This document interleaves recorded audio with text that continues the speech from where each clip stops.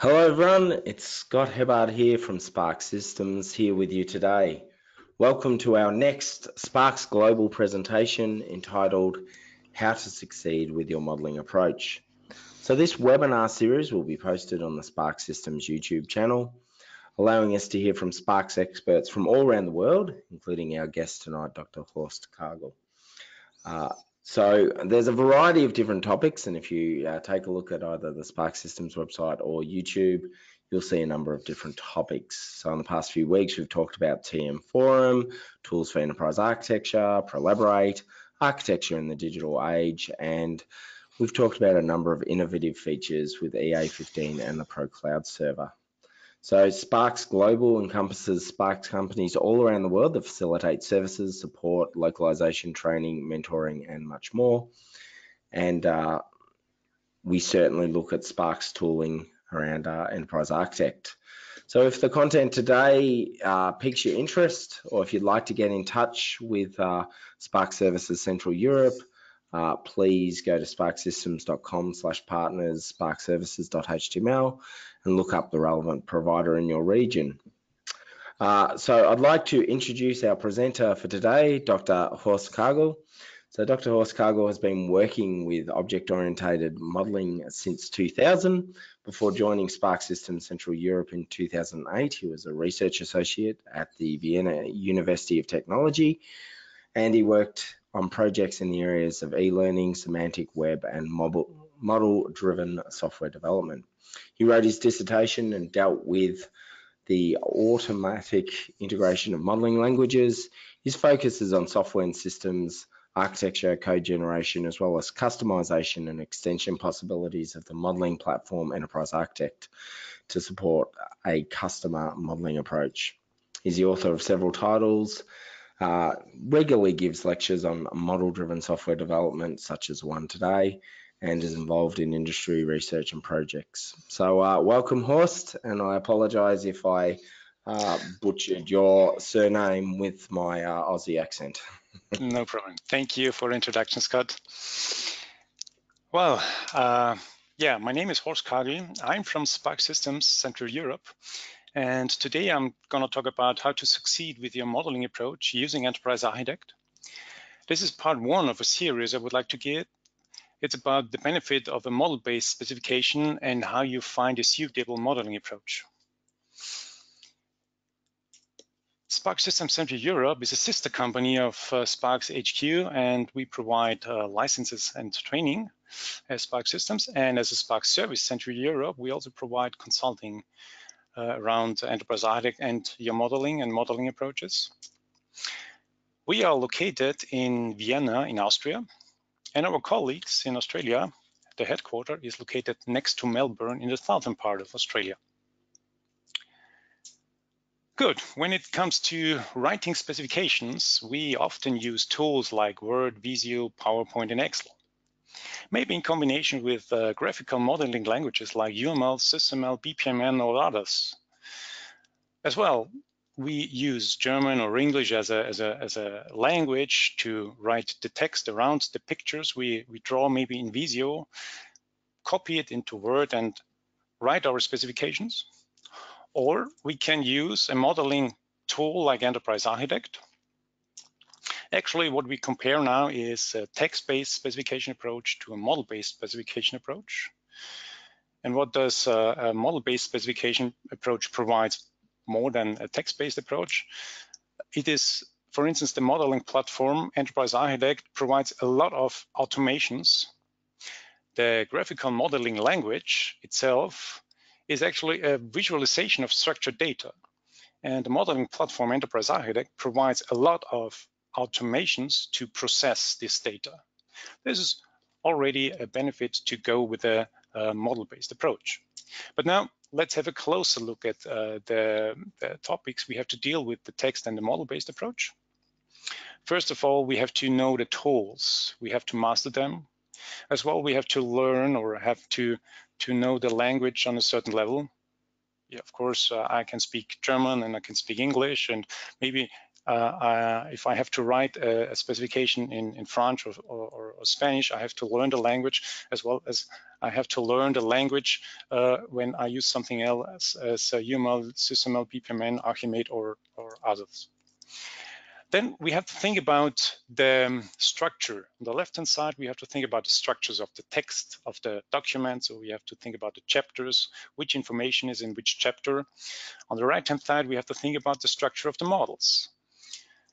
Then we have to think about the information itself, so the details of the information and how abstract the information is in the text-based approach as well as in the model-based approach. And in the end, we have to deal with the problem itself we would like to describe with a text-based specification or with a model-based specification. So in the end, actually, we have to, there are efforts we have to spend going with a text-based or a model-based approach. And you can see that going with a model-based approach requires a little more effort than going with a text-based approach. Why? Because, we know already the tools like Word and Excel, we use them every day. If you don't have experience with the modeling tool, of course, you have to learn the tool.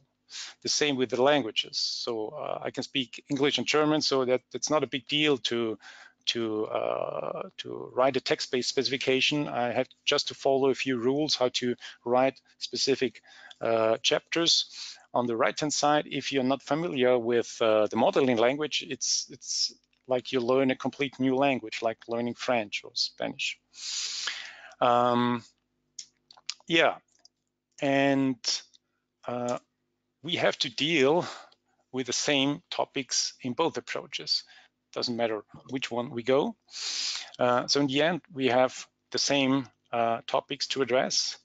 And when we compare now the approaches, the effort for going with a modeling tool like Enterprise Architect pays off if you use the first automations. The first possibility is what brings a benefit.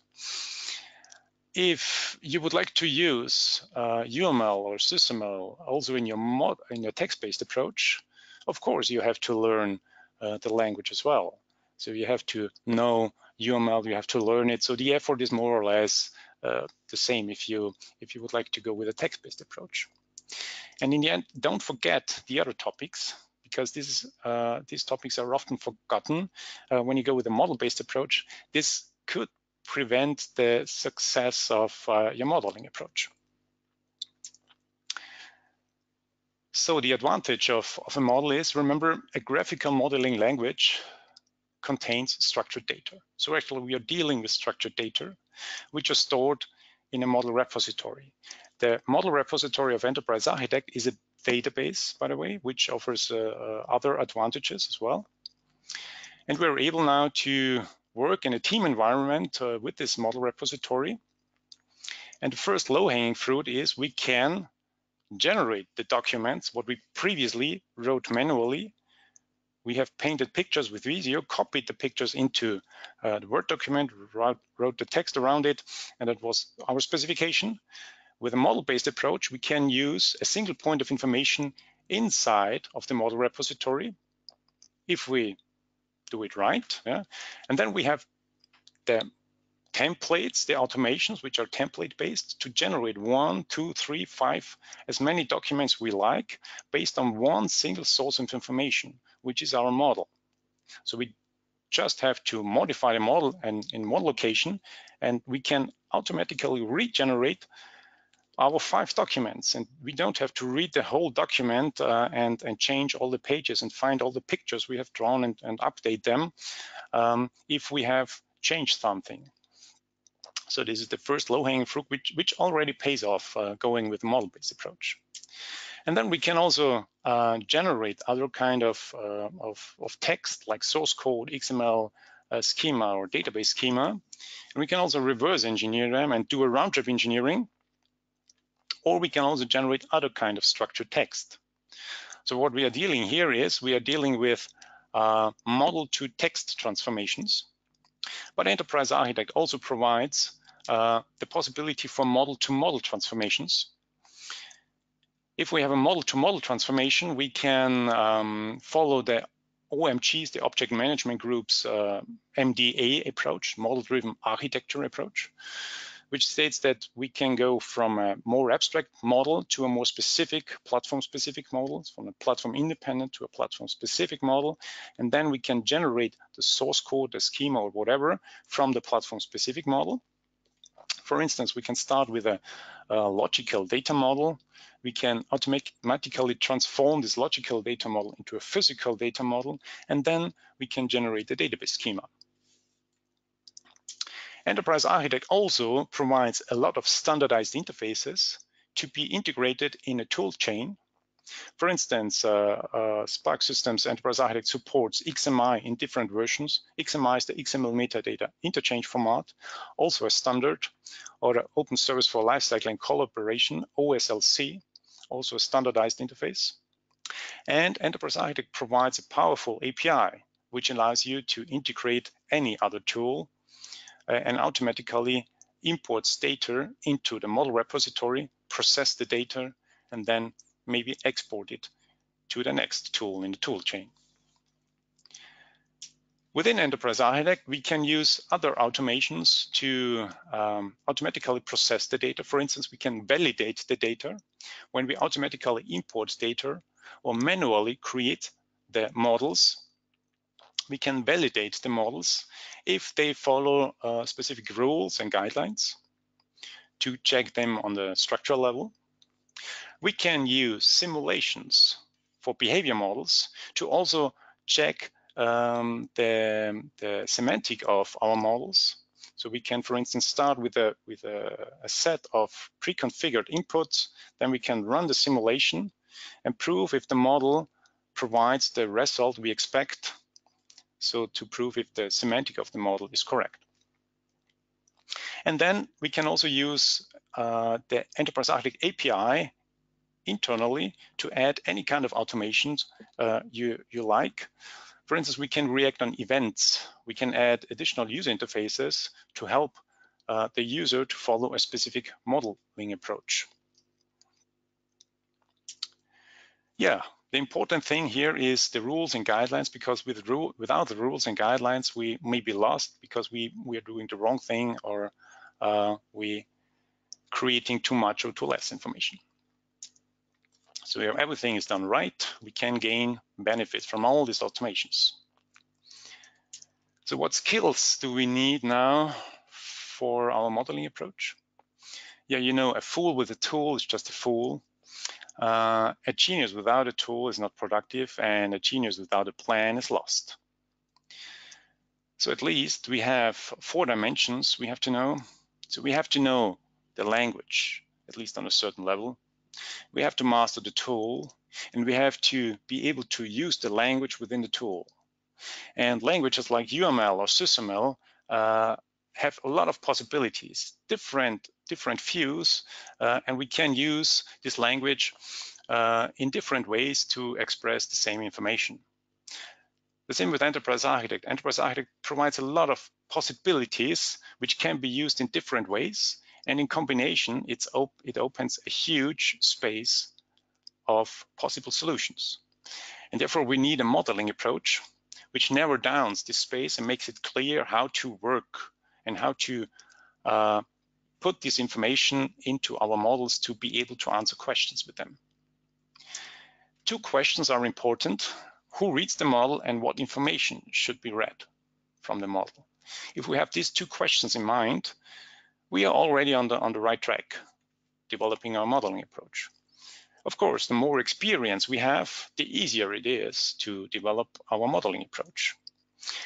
You can gain experience by just start modeling, make mistakes, and learn from your mistakes, or learn from the mistakes of others. So try to get best practices.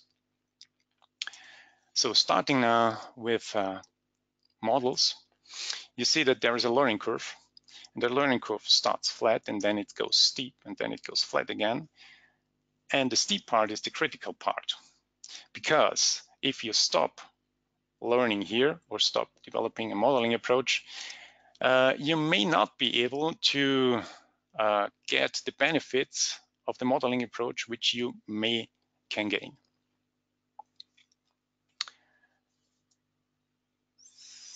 So Horst, perhaps if I could interrupt you there. Yes, yeah. So does this mean that our customers, so enterprise architect users, need to be highly skilled and experienced before they begin a modeling project? No, no, but someone has to provide an adequate modeling approach which reduces the complexity.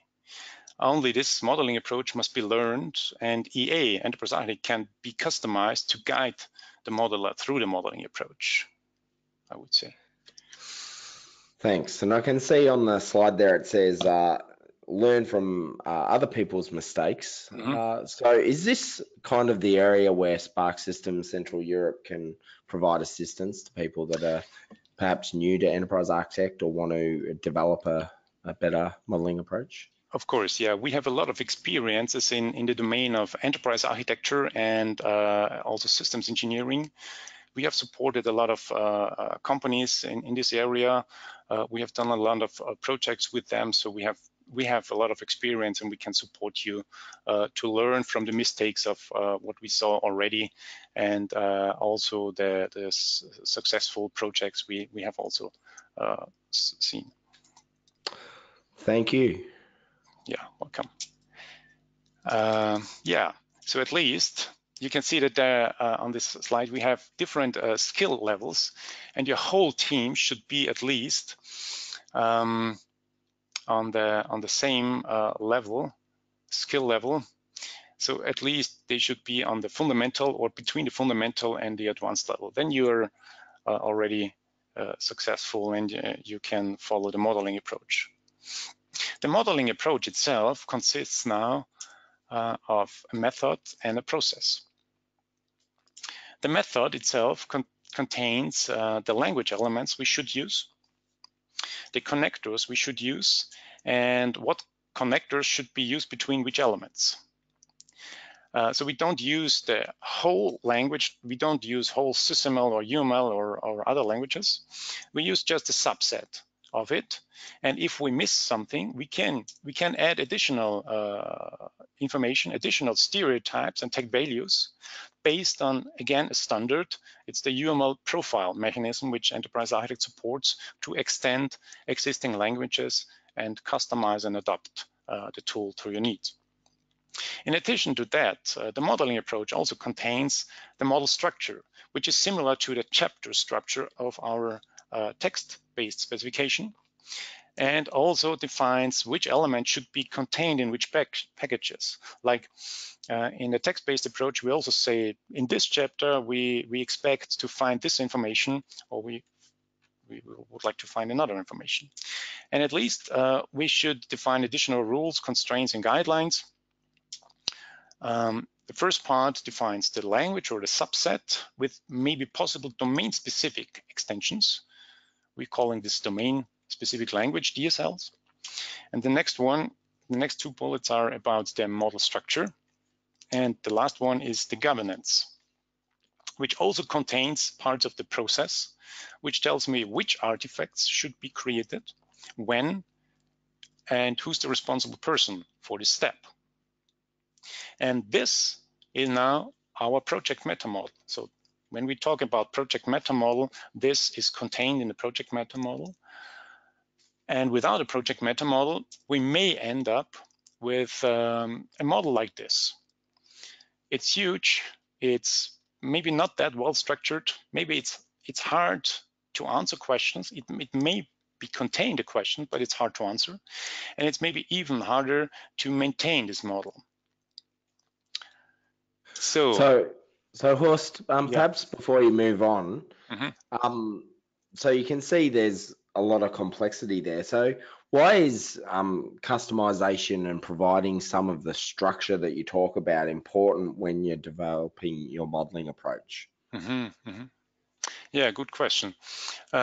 You may think a modeling approach may be similar for a domain, for the same domain, but in details, there will always be different or specific questions which require a flexible tool support and the possibility to customize to support the elaborated modeling approach. Okay, thank you. Yeah.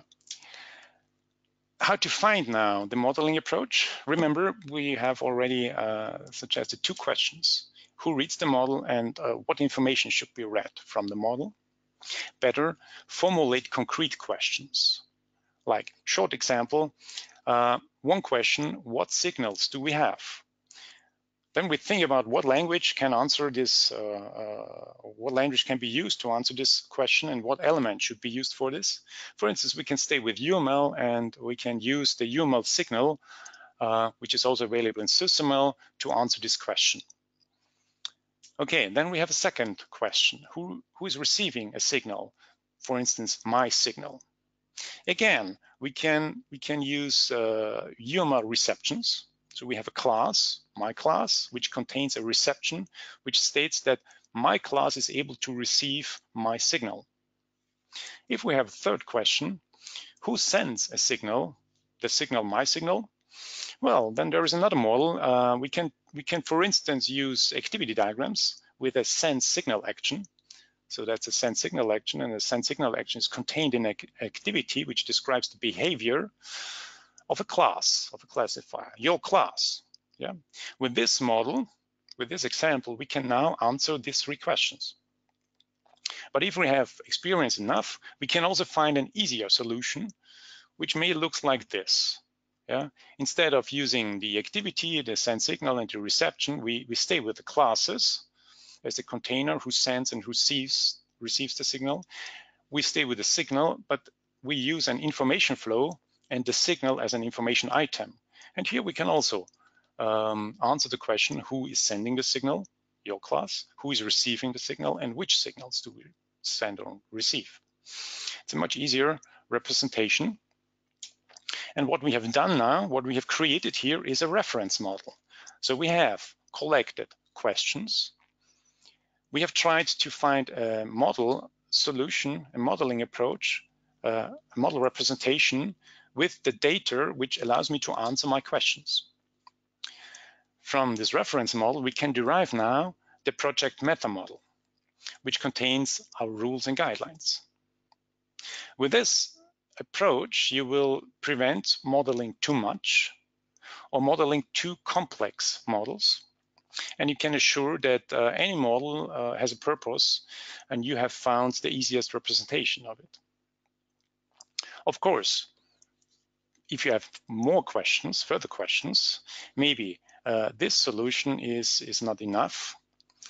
Maybe you end up with the more complex solution, but then again, automations can come into play.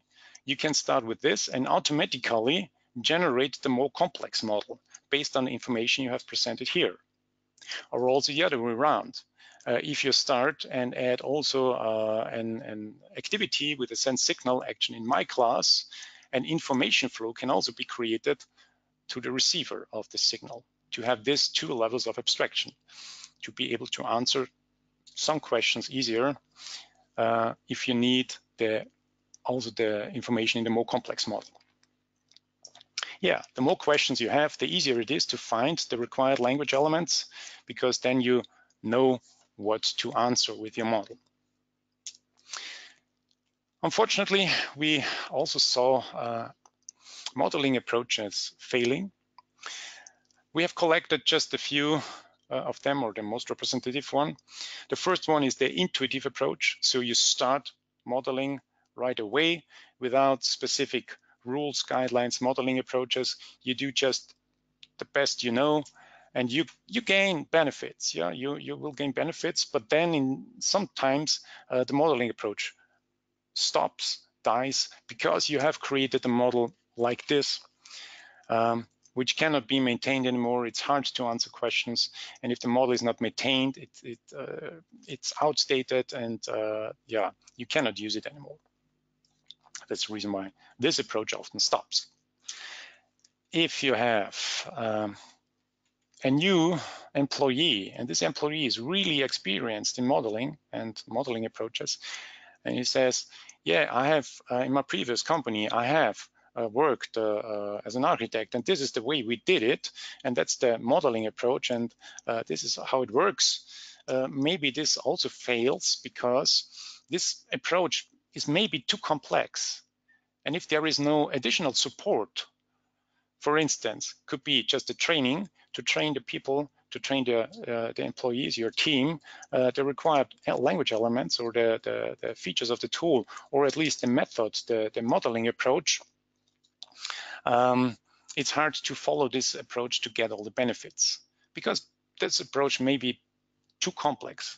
But again, Enterprise Architect as a modeling platform allows us to add support with customizations, with automations. We can reduce the complexity of the user interface. We can add assistance, which guides you through this complex modeling approach, which validates the model so that you can be assured that whenever you have stopped working and whenever you would like to generate the document, you can assure that the content of the model is correct.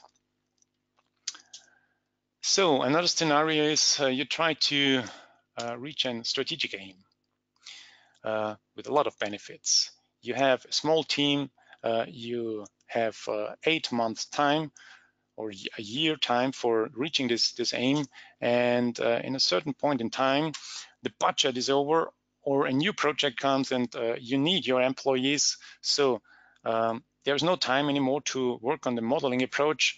You stop. You have no result, which already brings a benefit.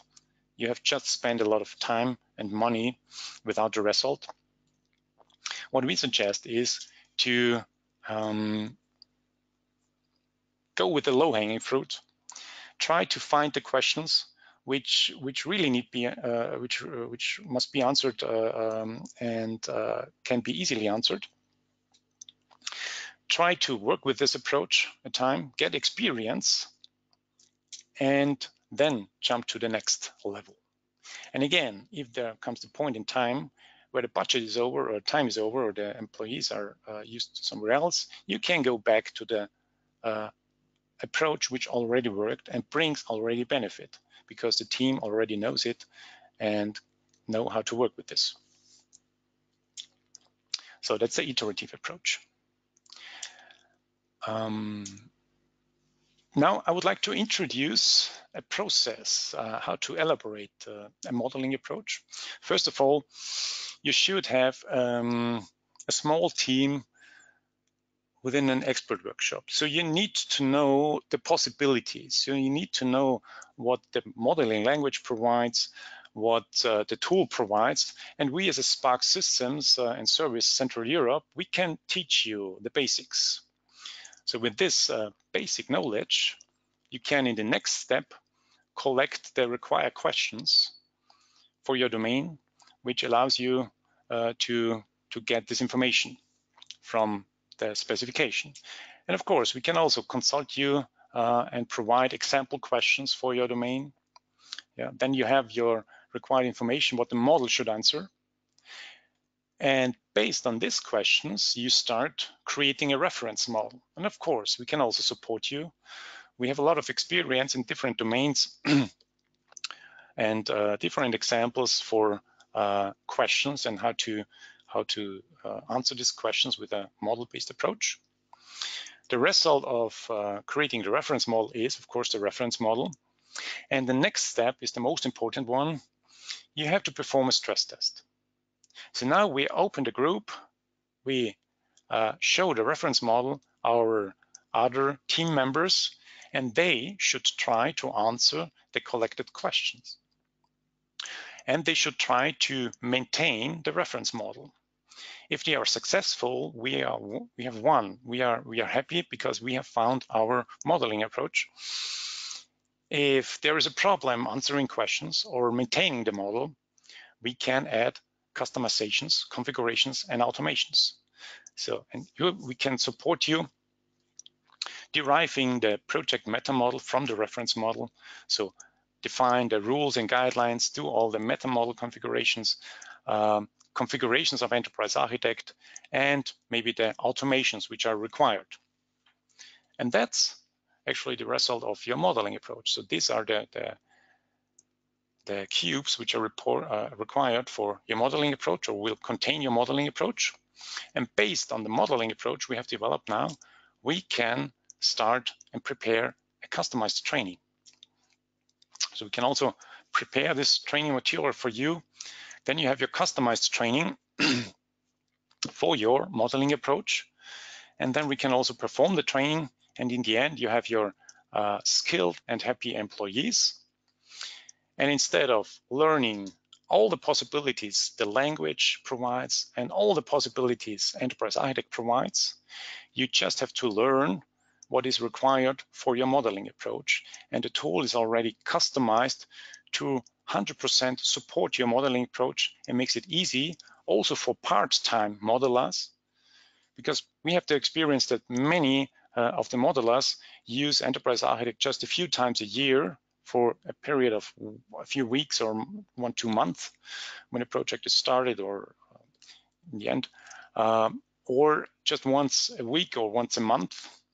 So following a really complicated modeling approach, a project meta model, is not that easy without the customizations and configurations and additional automations. So we are nearly finished. I will summarize now. With Enterprise Architect, we have a really powerful platform with many possibilities and a lot of freedom. We also have the freedom to configure and customize Enterprise Architect and add additional rules, constraints, and guidelines. For instance, when it comes to configuration, we can reduce the complexity of the user interface. Or we can get custom templates. So we can customize the templates which are used to generate the documents, generate code, generate XML schemas, and so on. We can also add custom searches. Remember, Enterprise Architect repository is a database, so it's easy to write searches, which allows us already to answer questions easily, and many more. It's just configuration. And then we have the project meta model, which contains the constraint meta model, which allows us to define custom toolboxes, quick linkers, again, which makes the user interface easier to work with and follow the modeling approach, which also contains additional rules and constraints, which can be automatically applied to the model, and we get the verification, validation of the model. Then we can add additional rules and guidelines for the nesting of the model elements, the model structure, and many more things can also be contained in a project meta model. And the automations provides us now a possibility to assist the modeler to answer complex questions.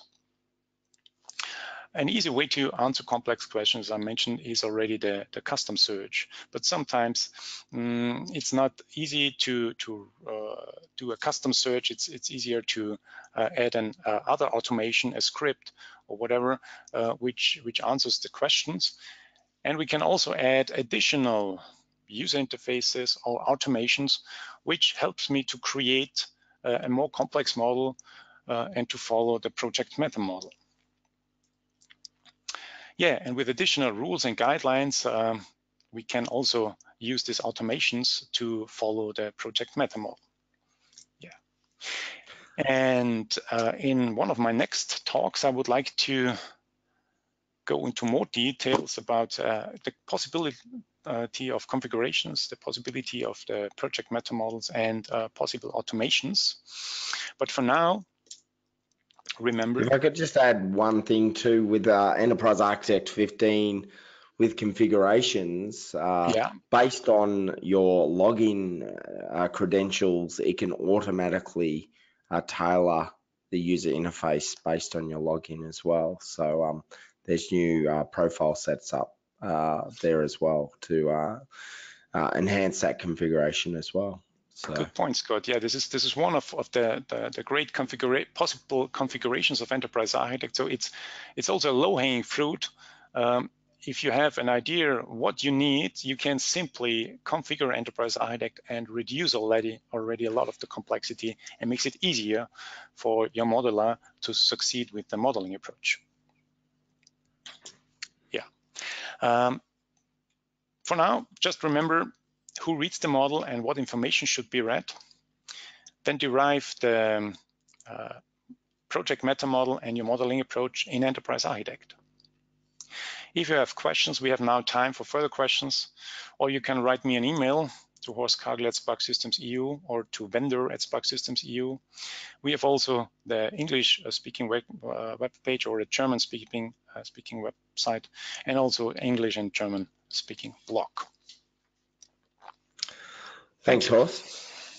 So you mentioned a couple of times low-hanging fruit. So with your experience with various customers, what are some of the really simple things that you can do that can result in saving time, increasing productivity, or creating some really big wins for customers that they can, get really quickly?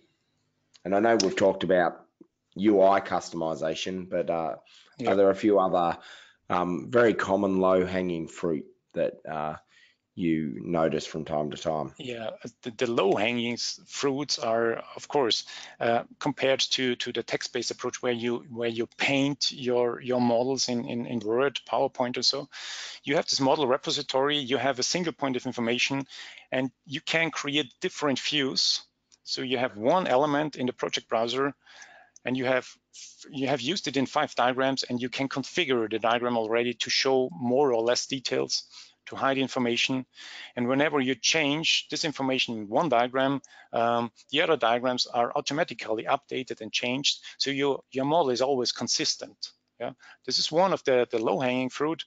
And the second one is, for instance, the document generation, which automatically generates for you the document what is previously handwritten, especially when it comes to maintenance. Maybe the start introducing the modeling approach takes a little more effort, but when it comes to maintenance, it pays off, because then it becomes easier. Because if you have to read 50 or 100 pages, whenever you update something, you have to read the whole document over and over again to find all the places where you have this information, and you have to change it. In the model repository, you have just one single point of information, and you change it and then regenerate the documents, and you have all your 300-page documents consistent and complete again with one click. Yes, and I know I've shown many customers where we'll make a few changes to the model, and I hit F8 and I generate out a documentation. I say, there you go, you can pay a consultant $10,000 to produce a report, or you can just hit F8 in EA and do it instantly in 2 minutes. So yes, I have experienced that myself. There's a question from Dean that says, is it fair to say that the modeling approach is also about what not to include in the model? In other words, should it have a specific and deliberate purpose? And you talked about it comes to open or closed world assumptions. So open world assumption says, okay, you have to do what it's in the modeling approach. Everything else is open. You can add whatever you like, or you can also go with a closed world approach and say, no, only what it's in the modeling approach, what's in my project meta model is allowed, nothing else. Yeah, and it's good to also add the information within this view or within this package. You find this information, but you will not find that information. Makes it easier for the modeler or for the reader of the model to prevent searching over and over and do not find this information, or say that, okay, there is something missing. Because the view will not provide it. And if we have this information also in our modeling approach, then it's easier to understand how to read the model. Yes. There's a question from Michael that says, is there an export tool to export parts of the EA model out to something like Visio? Now, of course, I'd argue that you don't need Visio at all, and it's a static tool. However, would you be able to talk about interoperability between different products and XMI and export and exporting diagrams? Maybe regarding these questions, there is no need to export enterprise architect models to Visio again. There is a much easier way. You can just select the diagram with Control-A, select all diagram elements, press Control-C, and then paste it into your Word document or any other Office document, and you have your picture if you just need the pictures. Or you can again generate just the diagrams you can run the diagrams only report of Enterprise Architect to get a document which contains all the diagrams, and then you can use Word features to reference the other Word document and the picture within this Word document. And then you have also a kind of tool chain which automatically updates your pictures in the Word document if you would like to go with more text-based approach in addition to a model-based approach without generating the whole specification out of Enterprise Architect. Yes, thank you. Rafi had a question saying how this approach can be applied in an agile context. So perhaps Agile, that's a good point. More or less, if you follow, or let me say, for an agile modeling approach, it is required to have a modeling approach, to have rules and guidelines, to restrict the possibilities what the tool and the language provides, because then it makes it easier to be agile. And you have to have a tool which allows you to automate something, to be able to react on changes. Because if you change something, because what does agile means for software development? We have a continuous integration. We have the build server, we have the version control system. Whenever I check in something, the build server builds a new version of my software. We can do the same with models, but we need to have rules so that the automations may work and doing their job. For instance, generate the code out of Enterprise Architect or generate the documents out of Enterprise Architect. Without the proper tool support and without the rules and guidelines, we cannot be agile.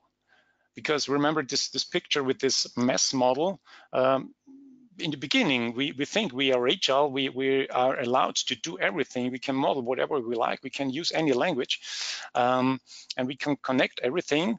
In the beginning, we are agile, but then we end up really in a stuck model because we are not able to maintain it anymore.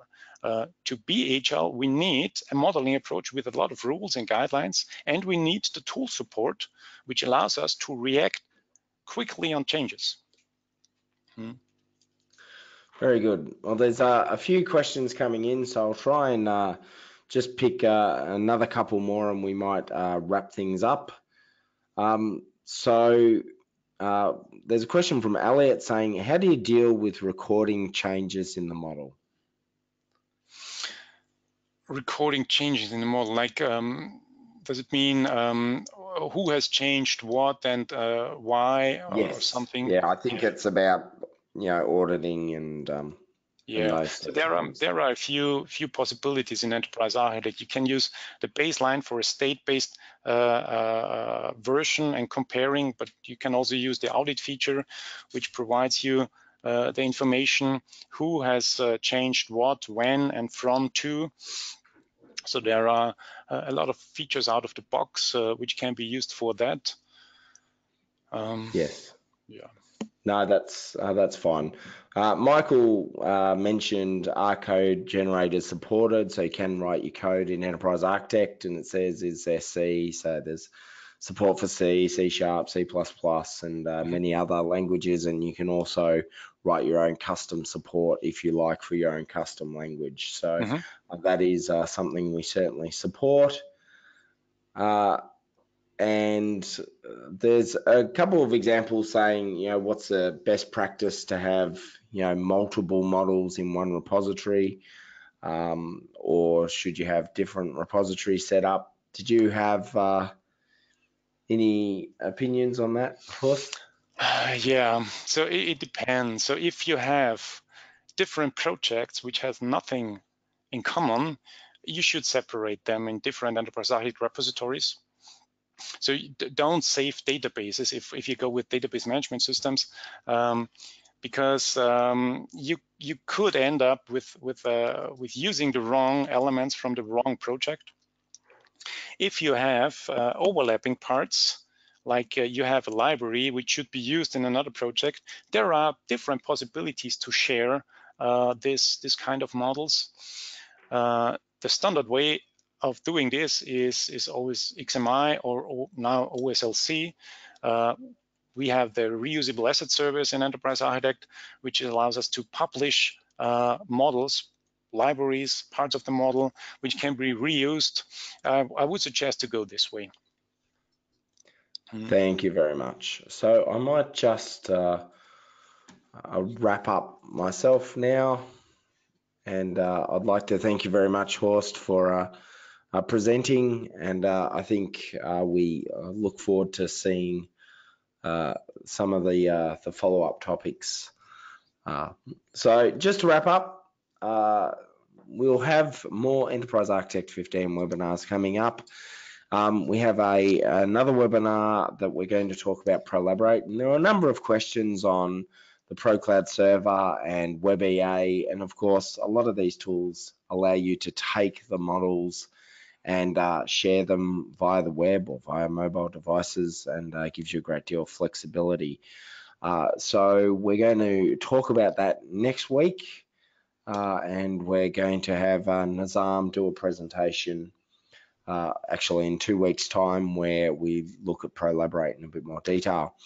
As I mentioned in the audio tests at the beginning, we've got a couple of events coming up. One, the Gartner IT Symposium in Australia on the Gold Coast, and the other is Building Business Capability in Florida.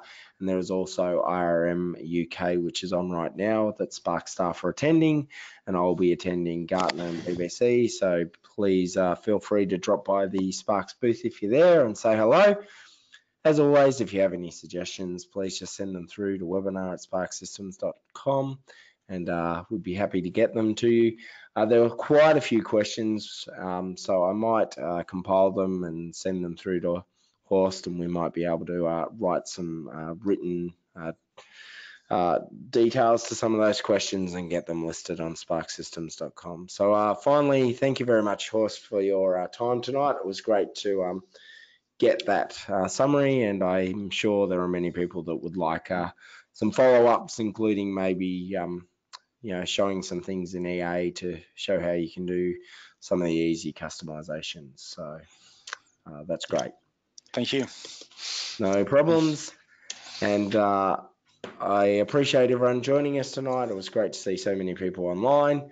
Someone said I'm in the USA and it was a bit early. The last few have been for a US audience. This is probably a bit better for a European audience. But as always, this will be made available on YouTube, Sparx Systems YouTube site, so it can be reviewed at a later date. So that's it from us. Thank you very much, and have a good day, evening, or night, depending where you are in the world. Thank you very much. Goodbye. Goodbye. Ciao.